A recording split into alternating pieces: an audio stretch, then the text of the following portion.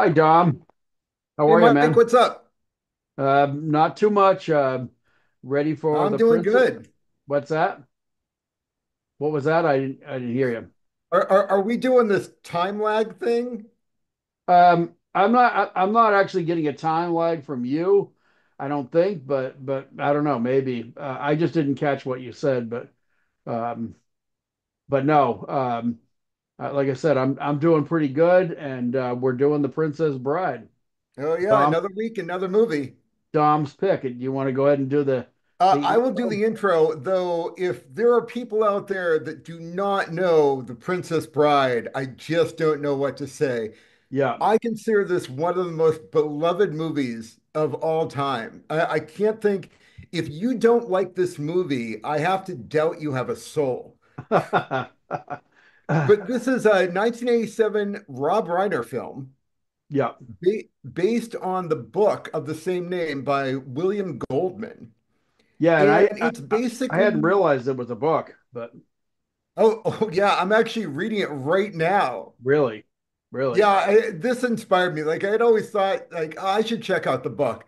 And when we decided to do this for the video, I'm like, okay, that's it. I need to start reading this book. Yeah, But but yeah, it is both an enchanting fairy tale and at the same time a comedic parody of the same fairy tale. yeah, yeah, It, yeah. It it's got really it does. It parodies a lot of fairy tales. it's got a lot of meta in it. Yeah, Like uh, so when we open up the movie, it's um it's a grandfather. I can't remember that guy's name. I can't, Peter Falk. yeah, yeah. Peter It's a Falk. grandfather reading the fairy tale book to his grandson Fred Savage. Yeah, Fred Savage from the Wonder Years. Yeah, Exactly, exactly. And as he's reading, it goes into the story where they start talking about the farm boy and the princess and the pirate. And then later on, it shifts back into the grandson's room between the two of them. And so the viewer is pulled back and forth between this immersive fantasy environment and just a kid's room in yeah. a normal everyday house. Well, And there's actually a weird dynamic between Fred Savage and Peter Falk, the grandfather, because the boy is sick. He's it's just after the holidays, just after Christmas, actually. So in many ways, people I guess say that this is a Christmas movie. it's kind of a Christmas movie. Yeah, but I wouldn't necessarily. It does have it's that time of year or it's right after Christmas. The boy is sick. He's home. He's been playing video games. He's very actually it looks like on a Commodore 64. So there's probably some trivia there, but he's intent on what he's doing. And when his mom tells him, "Oh, your grandfather's coming over to read to you or to visit and read to you," he is not enthusiastic about it. And there's almost an estranged thing going on between him and the grandfather, where he's looking at the grandfather more like he's more of a hindrance and a bother to him. Um, and that's one of the magical things about this because that changes as the grandfather begins to read to him. So yeah, and that's another thing is the grandfather when he starts reading the book, the kid is like, this is a girl's book because there's romance and kissing and things like Hmm. that. And what's funny is as it progresses and he gets into the story, the grandfather's like, "Well, you probably don't want to hear anymore," and he's like, "No, no, yeah, keep reading." So, but keep going with your intro. I interrupted So you. so the story itself involves this woman, and I forget if she's actually a princess in the movie I believe she because was. in the book she starts out just a standard commoner, Yeah, and it turns out for the prince to marry her, she has to be a princess. And so in the book, he makes her a princess of some made up region. Yeah. Well, But it's weird because um, the Cary Elwes character, he's Wesley. mhm. He actually works for her or works for her family. So I take it that if she's a commoner that is probably a little bit better off, and they refer to her as Princess Buttercup. Is that the Yep, Princess um, Buttercup. yeah, which I remember my first viewing. I was not as enamored of this movie as you were when I first started or when I first saw it. And I thought there's a lot of hype around this, and I'm not. So I guess you could say I have no soul, or I had no soul, because I definitely did not see a lot of the charm and why people elevate this to a really high movie. Um, I don't know whether it's time and age or what it is, but I had a lot more appreciation for it watching it just recently for this YouTube, and I think I became a big fan of it. So yeah, Yeah, I mean this movie has something for everyone. It's complex enough. It's got enough meat on its bones that an adult, a film lover, you and I yeah, can sit down and watch this movie. But at the same time, we could show this to a 6-year-old yeah. and it retains an innocence, definitely a fairy tale like quality that would make it relatable and enjoyable to them as well. I think this it spans generations. Oh yeah, yeah. No, it truly is. There's certain movies that I can remember seeing when I was younger, and when I say younger, I mean even from probably my early 20s as far as some movies. I remember The Never Ending Story. I actually showed that to you and your Mhm. brother when you guys were younger, and I think we went to the movies for that one. But The Never Ending Story I found like a completely charming movie, beautiful story, and this has a lot of those same elements in the sense of there's magic that's happening on Mhm. screen. So yeah, I actually really did enjoy my reviewing of the movie. I And mean, and you mentioned it before we got started here. yeah, The cast is near perfect. it's incredible actually how much talent they managed to pull together for this film. I mean, uh, one person before I forget to really mention him, Peter Cook's in this as the bishop, and he is Oh, amazingly funny as the bishop, and his pronunciation, the way he speaks, it's oh my God, hmm. it's absolutely hysterical. I mean, I mean, big shout out to Peter Cook who's in it. I mean, Robin Wright Penn, because she married Sean Penn. Did she Uh, marry Sean Penn? she did after Wow. his Madonna marriage. I don't know whether they're still together or not, but she absolutely did. She was Robin Wright Penn at one point. So yeah, um, but and there's a whole lot of trivia around this movie, especially in Fred Savage's room. There's there's a There's a lot of little too stuff. much trivia. Again, it's I like trivia as next to as much as the next person, Yeah. but like what specific video game he was playing, Oh yeah. what specific comic book was on his shelf, like who Oh yeah. cares? Yeah. Well, it is funny because there are certain things like one of the things that I remember, and I probably a lot of people don't necessarily remember him, but the Chicago Bears team that went to the Super Bowl, and forgive me for any Bears fans, but I don't remember the year, but I do remember when that Super Bowl happened, and the Bears were up for the Super Bowl, and and I still remember like the fridge. What was his name? William William Perry. Perry? Yeah, and his poster is on the wall behind Fred Savage. So because he was actually he was a big boy, and and he got a lot of notoriety around that time.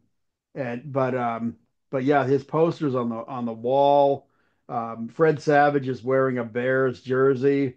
It's there's so many things around around the kid's room that's why people probably remark on it. But yeah. Uh, so when do you remember first seeing the movie? Like how old do you think you were? Oh, I do not remember. Like I must have been, You were I young. came out in 87. Um, so I must have been at least 18. Yeah. Well, I do remember you liking the movie a lot. I don't know what it was. I remember, like I said, I remember hearing you and your brother talking about the movie and both of you really liking the movie. I don't know what it was. At the time, it didn't strike me. I was probably late 20s, I guess, when that came out. But I don't know. It just didn't resonate with me at the time. I found certain characters annoying, and Wallace Shawn, the one who kept saying Inconceivable. inconceivable, that annoyed me at the time, and I found it much more humorous and funny on my second viewing. But at the time, it was that to me seemed like it's like, will you stop with the darn inconceivable? It just, like I said, it bugged me, and I don't know what it was, but the movie didn't resonate. And now looking back at the movie, I do see a lot more magic about the movie. There's the book right there. Mm. But What amazed me is that this movie was able to seamlessly combines so many aspects. There's surely action adventure. There's clearly romance. It's a hilarious movie. It's a comedy on one hand. Um, and then the whole thing with the grandfather and the grandson, it's just a heartwarming family element that that they're that going yeah, into. that element I thought was really sweet. Um, the way they came together and they found something that it really had in common. He had it was obviously an old book that the grandfather loved and wanted to impart to his grandson. And of course, it's a hard sell because the kid's more of a modern kid who's wants to play video games, does not want to have any part of this book with he considers to be like, oh, it's a girl's book, it's about romance and things like that. And then Peter Falk is trying to convince him, well, it's got all kinds of stuff in it. It's got sword play and action and pirates and all kinds of elements that the kid, of course, is not appreciating. Um, Now, talking about the cast again, Andre the Giant, man, he's in the movie, and Andre the Giant. yeah, I mean, how can you not love Andre the Giant? There's so much stuff around Andre that are funny and good things. He actually overcame a lot. I mean, he had that. He was actually, when you call him a giant in this, he actually was a giant. Uh, Yep. he had that giant. Gigantism. Yes, giant, and he and now that's much more treatable. But back then that was like you were fated to grow the way you were going to grow. But I mean, he died at like 46, I think. yeah, was way too early. I mean, some of it was his hard living because I mean, the man definitely was a man of big appetites. Everything about him was big. They say, and whether this is true or not, they say that you could fit a silver dollar. His fingers were so big inside his ring on his finger, Huh. and that's pretty amazing if that's actually true that you could slide a silver dollars are big, a real silver dollar, and for a man's finger to be that huge, I mean, my God, that's shockingly big. But and the things he overcame, like I said, he was not wealthy growing up. He was kind of a misfit, just this big dude. But he told his family, like, I'm gonna be rich. And he did show up on the doorstep. He went away, showed up on the doorstep with a Rolls Royce, and he was actually wealthy. They didn't even recognize him. He'd been away so long. But yeah, there's great stuff around him. He's just funny, including a really funny story that I heard. I don't know if you've heard this one, but Arnold Schwarzenegger has told, and not exactly a small man himself, and Schwarzenegger went out to he took Schwarzenegger to probably a I don't know if it was WWF at the time, but he took him to a wrestling match that he was in, got him really good seats, then took him out to dinner, and they're out there drinking and having a good time. And when the time came to pay the bill, Schwarzenegger is like, "I'm going to pay the bill. You treated me to this really great night. It's a magical night for me." And he's like, "No, I pay the bill." And Schwarzenegger's like, "No, no, I'm paying the bill." And Andre the Giant grabbed Schwarzenegger, who at the time was a bodybuilder and a big, strong guy, picked him up and put him up on top of some like credenza or something that was in the place, and went over, paid the bill, and came back and took him down again. And Schwarzenegger said he picked him up like he was a doll. It was that. I heard the story a bit differently. Really. I heard that Schwarzenegger was with Andre the Giant and Kareem Abdul-Jabbar after filming scenes from Conan the Barbarian. That could be very true. And he was in shape at the time. Yep. And they were all eating out together. Yeah. And Andre the Giant had been notorious for paying for everything. And Yeah. so Schwarzenegger snuck away from the table and tried to pay without anyone else knowing. Right. I And wonder so if he's that, up yeah. he's up at the cashiers, and all of a sudden he's picked up from behind by both Kareem and Andre. Yeah. Well, I know there was times where the two of them were playing jokes on him in Conan, but as far as that the story that I heard, it was a Schwarzenegger interview when he told that story. I don't know whether there was more. Him and Andre were actually friends, and they did hang out. So it is possible that there was more than one. I don't know. Those kind of things become legend over time anyway, and people just kind of naturally, it's there were so many stories around Andre. People loved him, and I mean, he was this big friendly giant that people, it was a lot of fun for people to be around the guy. So I don't know. Like I said, who knows? All I can tell you is I enjoyed the story. Schwarzenegger Yeah, was actually considered for Andre's part in The Princess Bride. really, It really. it sounded like, and take everything I say Yeah. about this movie with a grain of salt, and I'll tell you why later. Okay. But Well, in reading yeah, I was it, gonna say this movie has a lot of myth and hype and stuff around it anyway. And again, we always say too, we're we're amateur film, we're just film lovers. We're not professional critics. There's nothing about what we do that's professional. We're having fun with nothing. this. I mean, this is because we're movie lovers. That's the reason why we bring, this to people, besides the enjoyment that we get out of ourselves. But yeah. So So yeah, anyway, yeah.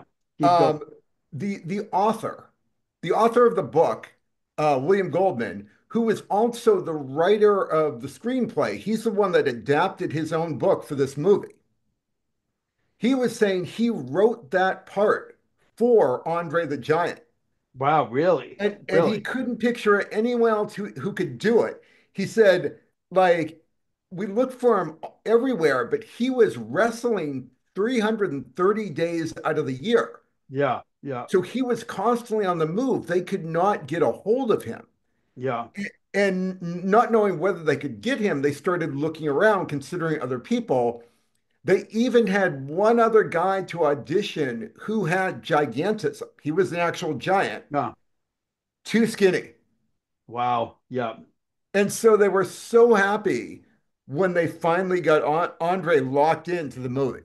Well, the one problem with talking about this movie and Andre is there are so much details around Andre that it has to be talked about because my God, like his health, and he struggled with his health all his life because of the gigantism, and his back was actually really bothering him during this movie. And the guy was wrestling. He hurt himself a number of times over his career, and he was struggling when Robin Wright, when she Buttercup, when she jumps out the window and he catches her, they had to lower her on wires and make that look like she had jumped because his back would periodically bother him, and at that scene, his back was hurting, and so they had to like quickly lower her on wires, so it Mhm. looked like she had jumped. But yeah, there's a lot about his health at that time, but yeah, just a cool, formidable, fun dude. That I mean, he was intimidating, and it was almost sad that he was that intimidating because the guy was a man of big joy and laughter, and just liked to enjoy life. But Mhm. yeah, Mhm. So what I said, it's hard to figure out what actually the real story is when talking about the making of this movie. yeah, It's because the author is such a good storyteller. yeah, So in the title of the book, the full title of the book is The Princess Bride, S. Morgenstern's classic tale of true love and high adventure, the good parts version. really, And so when you read the book, he starts out very autobiographical. He's talking about how, he felt bad because he had a 10-year-old son and he was always away from home. And so, he missed a lot of the kids growing up. And he was, at the time he was in California, his family was back in New York, and he's dealing with like I think he was writing the screenplay for the Stepford Wives. oh wow, yeah, And so huh, he's like, so I call my wife and I'm like, can you, find this book? There's this book by Morgenstein that I love. My dad would read it to me when I was a kid, and I would love to get it for our son. yeah, And so the first part of the book is nothing fairy tale like. It's about him flirting with starlets in Hollywood wow, on this search for this super rare book and finally giving it to his overweight son. huh, At which point, the son, like he gave it to the son, and then like a week later, asked his son about the book, and the kid was like, "Oh, it was okay." And he's like, "Oh, what was your favorite part?" And the kid is being intentionally vague, and the guy's like, "You didn't read it, did you?" wow, And, wow, and the son is like, "Well, I tried to, but I can't. It's like it's really dense." And so the guy like picks it up and starts looking through it and realizes that what his father read to him was only part of the book, that oh the wow, book had pages and pages of archaic history about the lands that the prince and Buttercup were from. huh, huh, And so that it was actually a historical document. wow, okay, After a while, you find out all that is BS. It's all just a story. He never had a son. He's got two daughters. There is no Morgenstein. He made wow, up these lands, but every time he talks about this movie, he embellishes as if these were actual lands, as if there were actually a Morgenstern. wow, okay, And so I can remember I read an intro a 30-page intro to one of the editions of The Princess Bride. And I was just totally sucked in with the author going on about visiting the Museum of Gilder and, Morgenstein, reading over Morgenstein's notes, taking his son there. And it was so well written. I was entirely taken in. I was completely disillusioned when I figured out that was all story. Wow. Wow. Okay. So I take it you're thoroughly enjoying the book. Oh, I am thoroughly enjoying the Huh. book. So This that I'll this guy probably is have just to, an amazing writer. yeah, I'll probably have to check the book out now. Um, but yeah, like I said, I don't know why it didn't hit or resonate with me when I was younger. Um, but I did. I have to say, you know, when you're talking about, we always say we give it the old Ebert and Siskel thing of thumbs, and I will say I definitely will go on record as saying Now it's you're pulling out the thumbs now, yeah, huh? I know I really should I really should actually give it the full thumbs up by having you know, it's because yes, it's well worthy of saying many thumbs up. So that should be our when we really both love the movie, it should be many thumbs up. But yeah, it I like I said, I give it its just due this time, and there are some really funny scenes in it. I completely love how Humperdinck there, who I for some reason I always boggle his name. I can never think of it or but um but Prince Humperdinck there, what an abject coward the man is. Because there's some really cool little side stories and early on you find out that he has killed the father of the great swordsman there. Uh, and actually his Inigo name is Montoya. yes, yes, and that's a great little side story. His whole life goal was to become a great swordsman, just so he could fight and kill the man who killed his father in a cowardly manner. And that's what's so hysterical is Prince Humperdinck is absolutely a coward, and when he does finally get confronted by by Montoya, he's actually uh, Oh, well, he he's just not the one that kills the father. That was the six-fingered man. but he was the six-fingered man. I thought that was the count. I thought it was him, but because Because Inigo Montoya eventually kills the count, and he does so by giving him the exact number and type of sword slashes. right.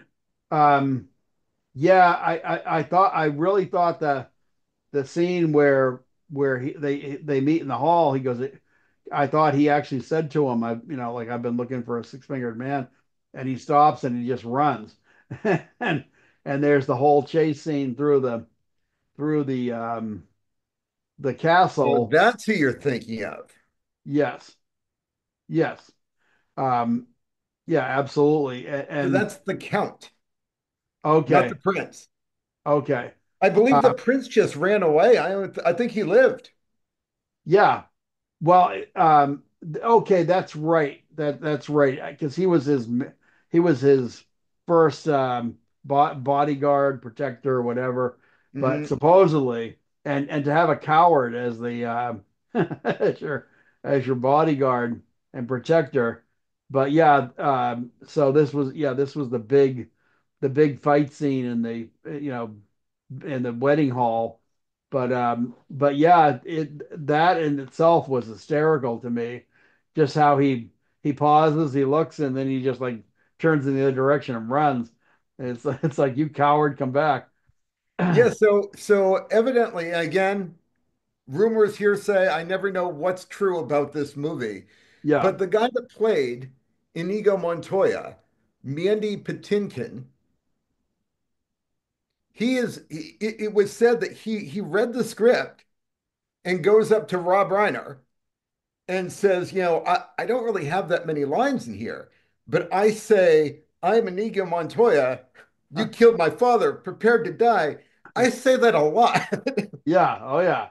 Yeah, And that it that's turns out it is one of the most memorable lines oh, absolutely. from the entire movie. And Patinkin says he gets that quoted to him multiple times a day, every day. Oh, it's probably tiresome at this point. But at the He says same he loves it. well, you know what? This movie, this and this is another scene behind me right now. This is one of the scenes that I found hysterical because when um they actually pretty much bring Cary Elwes back from the dead, um Well, he was mostly dead. He wasn't most, completely most dead. yeah, yeah. It's like the line from The Wizard of Oz. He's really most sincerely dead, or she's really most sincerely dead. But yeah, they are actually, oh my God, those two, Billy Crystal and Carol Carol Kane. Kane. And Yeah. there is actually, she's quoted as saying, "This is a movie that should never be remade." Yes. And meaning that it was perfectly done and that it should never be remade. And I say that actually, there's a lot of movies Hollywood loves to remake a success story, and it's like you only want to do that because you have no original ideas. Make another legendary movie. Strive for that. Don't try to always try to remake something that actually is a perfect gem. So, And at one point, there was actually a rumor that started going around Hollywood that a yeah, studio was putting together a remake of this. And the backlash was so severe yeah. that idea just got buried. Well, it should be buried, and believe me, there are movies that uh, you know don't remake them. They're too iconic. They're I don't care whether it's something like It's a Wonderful Life or The Wizard of Oz, The Princess Bride. There's certain ones that were done so perfectly with such a great cast Yeah, that Apocalypse Now. Can you imagine someone trying to redo that? oh yeah, yeah, yeah. I mean, you can't. And if you do redo it, all you're going to get is not only the comparisons to the original, but the actors. If it's a great movie like this one was, who's going to if you have cast anybody that you can think of that could possibly fill Andre the Giant's shoes and forget it. No, I mean he was so well loved and such a great screen presence that you're not going to be able to do that. I mean, find Billy Crystal and Carol Kane. I mean, no way. You're just not going to you're just not going to be able to redo this. It was Yeah, perfect. these two behind me, Billy Crystal and Carol Kane, they were on the screen for mere minutes. Yeah, And they're still one of the most memorable characters, or two of the yeah, most memorable characters in the entire film. yes, absolutely. Yeah, Just like what was his name? Wallace Shawn. yeah, yep. Just like Wallace Shawn, did not dominate the movie by any means. But you want to talk about what people remember, Oh that yeah. inconceivable, that's something they remember. Yeah, and again, I do find it funny that in my first viewing, I absolutely did not like him saying that line, and it was bothering me. It was like, shut up, stop saying inconceivable. And now for whatever reason, my opinion has really changed because I now find that much more hilarious. And and The also I word, love I don't think it means what you think it means. yeah, yeah. Oh my God, the battle of wits too between the two of them. That was hysterical. I love how the whole thing with the poison and who was drinking, and and when she Never get asked into a that, land war with Asia. yeah. But Oh my less God, known is don't go up against a Sicilian when death is on the line. there are so many great lines around him, and even just the whole thing with Andre and the other dude there, lost his name, but how they would Montoya. well, yes, how they would do the rhyming and annoy Wallace Shawn with it. Yes. That was really funny too. I mean, and those are again quotable lines that you have from this movie. People who actually are probably gave it its due more than I did when because it took a second viewing for me to fully appreciate it years later to fully appreciate it. But I think for ones who fell in love with it at first viewing and just probably repeatedly watched it. And I didn't. I haven't seen this again since I just watched it again last week for this talk here. But as far as like my first viewing, I was probably in my late 20s. I looked at it and I was like, yeah, it's okay. I don't, and I just didn't understand the hype around the movie, and I truly do now. And I actually have to say, it was my error, my inability to really appreciate this movie. For anyone who has not seen the movie, and I don't think I don't know that I don't know how you feel about this, but I don't think you could ruin this movie by No, talking about it. no, this movie stands up to repeated viewings. I mean, let's face it, it's a fairy tale. You Yeah, know how it's going to end. You yeah, basically know what's going to happen. Um, it does not matter. It's the chemistry between everyone on screen. This yeah, entire cast is a thing of beauty to watch. yeah. It's a movie that I'll tell you what, if you're a parent and you haven't seen this movie, or you have and you got kids, give your kids the gift of showing them this movie because I think it doesn't matter. I think this is a timeless movie. It's not a movie that it's aged very well. It's aged very well because it's a fairy tale, and it's a beautiful fairy tale. It's a love story, but it's so much more than that. It does for whether it's you're a kid that likes action adventure, or whether you're a kid that loves a good love story, or fairy tale love story, whatever. Um, if I have any criticism of uh, some characters, I would say um, that Robin Wright's character, she she does strike me, at least at first, as being a little too wimpy. She doesn't fight back as much as she's more the epitome of the Of a classic. damsel in distress. Yes. However, that was something that was a common theme in older fairy tales, and so she's much more fitting of the classic fairy tale princess. So if you're looking for like a super strong princess, you're not going to get it with this. And I'd say that was probably, if there's a criticism, and again, it's a classic fairy tale story, so I think you need to just forgive that part. But it's a beautiful story. It's a great love story for Princess Buttercup and Wesley. They're they overcome time, and she thinks he's dead. I mean, they reunite. It's a great story. It's just a darn good. I used to call this a perfect movie. And I Yeah, realized that, you know, I don't judge a movie on all the things that other people judge movies on. You yeah, know, the camera work can be less than perfect. yeah, You know, the accents, some of the lighting, but it's the story that I always focus on. yeah. And I consider this a perfect story. Yeah, I agree. I agree. I think the story is, especially, and it's not just, it's real easy to say and think to yourself, well, it's a great kid story, or whatever, but it's so much more than that. This will entertain.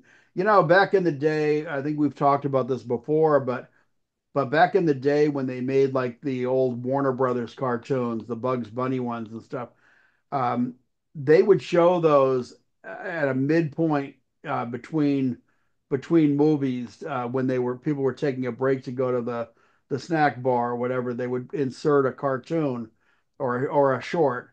And the cartoons, because adults were sitting in the theater with their kids, they wanted to have something that would still entertain adults.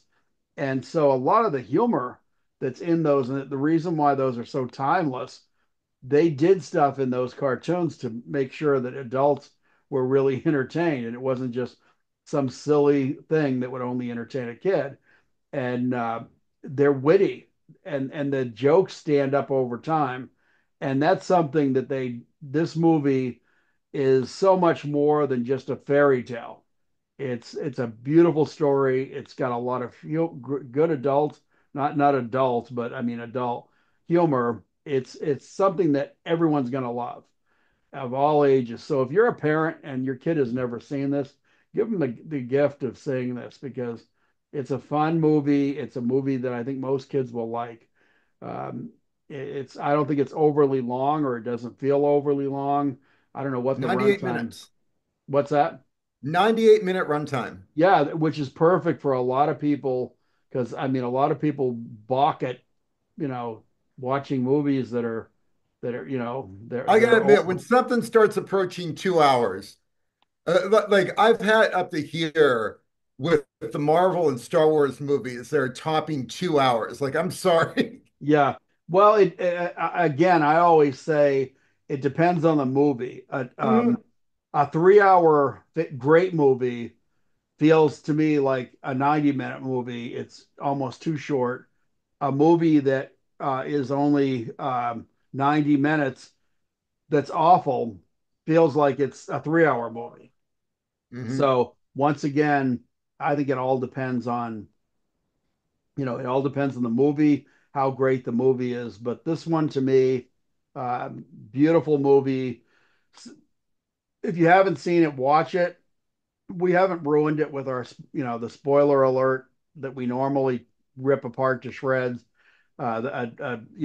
Telling every detail of a movie. I don't think we did it with this one. I think this one. I don't think you can do that. I think. Oh yeah, giant rats, even giant rats in this movie. So Rodents of unusual size. yes, yeah, Did you know there were people in those? I'll bet because they were huge. They were absolutely That was smaller people in costumes. wow. In Yeah, fact, one scene started shooting late yeah, because the actor who was supposed to be in the suit didn't get to the set on time. And when they went looking for him, it turned out he had been pulled over by a cop. wow. And when the guy said, "Look, I'm an actor, you can't take me in," and he's like, "Well, what are you doing?" "I'm playing a giant rat." He Yeah, didn't believe it and hauled him off to jail. yeah, yeah. That actually probably would would not sell. Most cops are going to think, yeah, you're Really, smelling a me on them. giant rat. Yeah, yeah. Of all things to actually say that you were doing in the movie, but no, Oh, like I said, what's that? here's some random trivia. Sure. Do you know who did the soundtrack to this movie? Yes, I actually do because it was something I did look it up.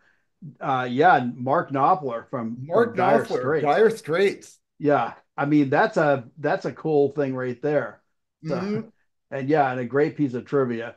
But yeah, I actually did notice that, and I was actually blown away by the fact. Yeah, it was Mark Knopfler. So, Hmm. uh, Hmm. great piece of trivia there. Okay, But let me see if I've got another piece of trivia for you. sure, The castle where the final battles were, yeah, that was an actual place. That okay, wasn't set. really, That was Haddon Hall in oh, England, and yeah, it was built in 1087. wow, really. Yeah, Boy, that's an early castle. I can't believe Jeez. they let a film crew in there. Yeah, yeah, really. Really, yeah, because a film crew can be pretty destructive, Hmm.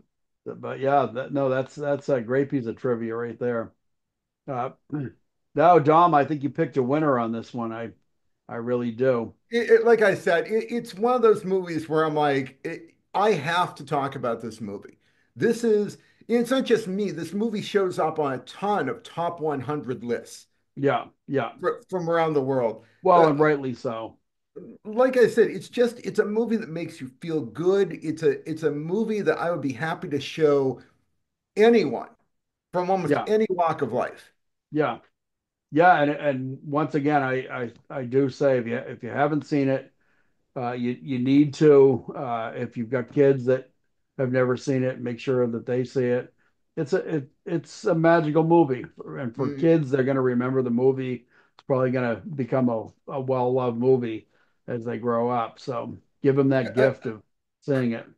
I love this movie enough that believe me, I could talk for hours on this, Yeah. but I will pull out the thumbs. Yeah, yeah. I think we probably wrapped it up enough that we've imparted our our great love for this movie. So I think Also, we I don't see how you love movies enough to watch us and have not seen The Princess. That seems yeah. impossible to me. Well, yeah. So go out there and see The Princess Bride, See it and again.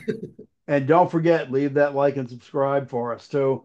And Dom, I will actually announce my pick for next Oh, week. okay. What's I next? actually have it, and it's this one is actually a movie that a friend of mine, Randy Davis, I'm going to say his name, um, but he actually asked me if we would do this. I have not seen this movie yet, although I do own it, but I have not seen it. It's Sasquatch Sunset.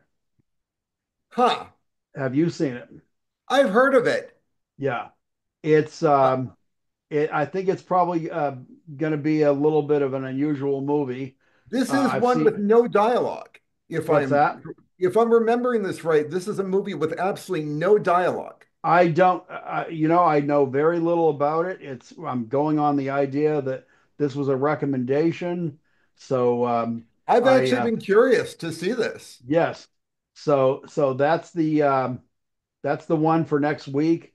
And we're coming up on Thanksgiving, and I do have a Thanksgiving one, which probably some people will probably go, "Oh my God!" But at any rate, I'm going to have to bear the brunt of the heartwarming films for this yeah, holiday season, you aren't will, I? because my Thanksgiving movie is not.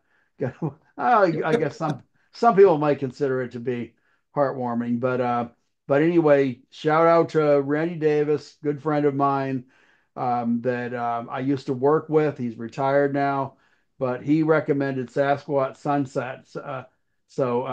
Sasquatch Sunset. So at any rate, like I said, we'll pull that one up for next week. And with that, Dom, I think we can Yep, call it a day. And great talking with you. Good movie pick. So always good. yeah. All right, let's wrap this one up. But Dom, um, you picked a good one. And we'll see Sasquatch next week. All right, take care, and see you guys next week.